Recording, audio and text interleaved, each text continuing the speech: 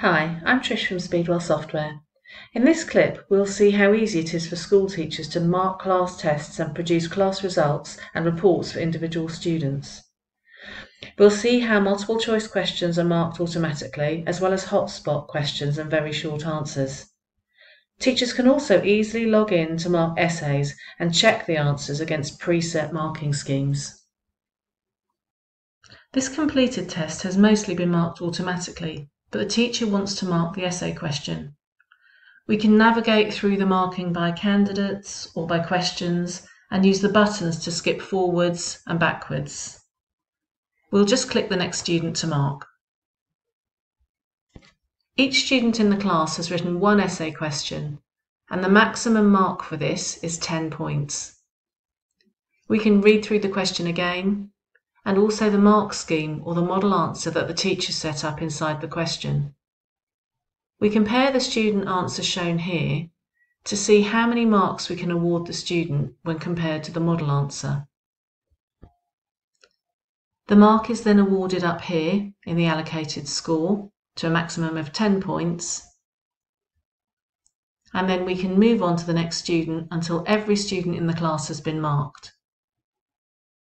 The very short answers and hotspot answers have been marked automatically by the e-system, but we can review the very short answers and see a table of all the answers that were typed in by the student during the test. The green lines are correct answers, and we can see how many students in total typed in one of these correct answers. The red lines are wrong and don't get a mark as a default. We can review this table, and anything we think might actually deserve a mark but wasn't included in the original list can be allocated an overwrite mark just by typing the mark in over here. This means that every student that typed in this answer will now receive a mark. Teachers can review the hotspot clicks as well.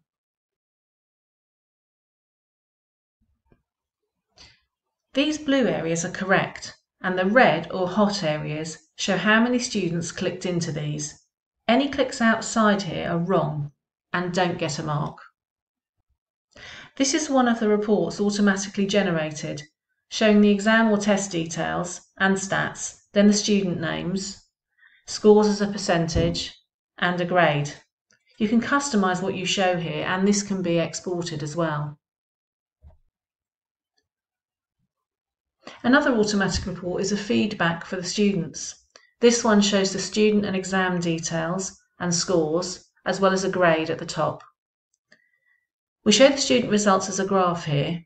Here the graph shows the sample student groups arts and sciences. The blue bars are the student results, and the red diamond is the class average. You can also show more numeric information such as score details and question details below, and there are lots more options you could switch on here, including ranked performance arrows. And you can customize this depending on the kind of feedback you want to give to each student in your class. I hope you found this clip useful.